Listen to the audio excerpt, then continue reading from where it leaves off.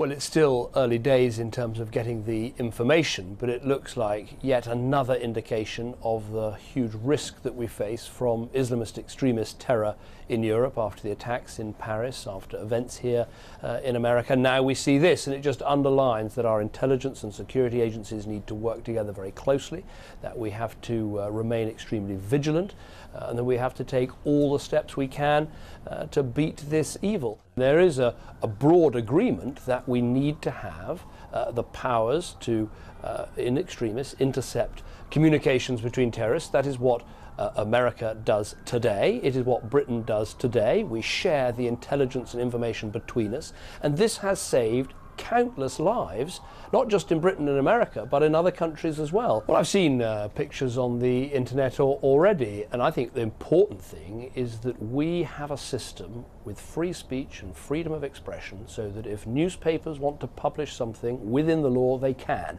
There should never be the case of a politician or prime minister telling a newspaper or magazine to publish something or not to publish something. They are free to publish what they want within the law. That's my job, is to defend that system, and I'll do that with gusto.